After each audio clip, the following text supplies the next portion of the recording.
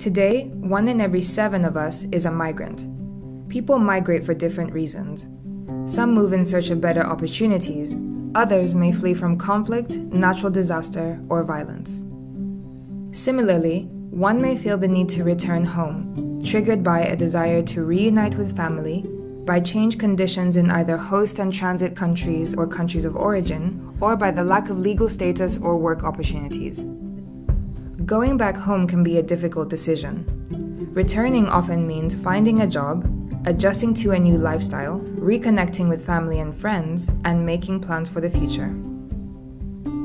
Since 1979, IOM, the UN Migration Agency, has helped over 1.5 million people return to their countries of origin through its Assisted Voluntary Return and Reintegration Programs, commonly known as AVRR.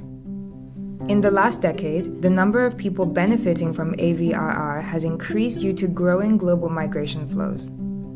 AVRR is an essential component of migration governance, as the aspirations of migrants, the needs of communities, and the concerns of governments are all at stake. But how does this translate into practice? AVRR programs provide administrative, logistical, and financial support to migrants who decide to return home but lack the means to do so. This includes individualized counseling with IOM or its partners, and is often complemented by reintegration assistance to help beneficiaries rebuild their lives within the communities to which they return. Tailored assistance is provided to migrants in vulnerable situations throughout the return and reintegration process. Such assistance may include family tracing for unaccompanied migrant children, risk assessment for victims of trafficking, or planning for health-related needs during the journey. Voluntariness is key for the preparation of the return, thereby contributing to the sustainability of reintegration. It is important for migrants to understand how AVRR works and know their options to make an informed decision. IOM's counselors and qualified partners accompany migrants throughout this process, and beneficiaries can change their mind at any time until departure.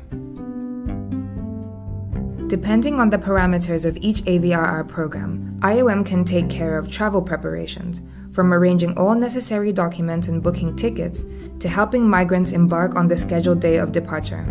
Returnees usually travel on regular commercial flights or buses, just like any other passenger, and can be assisted while in transit. Whenever needed, operational or medical escorts may also be organized. Reintegration assistance is paramount to support returnees' economic self-sufficiency, social stability within their communities, and psychosocial well-being. However, there is no one-size-fits-all model. Reintegration assistance depends on the needs of beneficiaries, the specificity of each program, and the available resources, among other factors. Returnees can receive support to set up income-generating activities, access basic services, or re-establish ties with their families and friends. Continued follow-up with migrants plays an important role in assessing both successes and challenges, which in turn helps IOM and its partners adjust future AVRR interventions. Today, IOM's vast network of offices implements AVRR programs in over 170 countries and territories through the mobilization of committed personnel.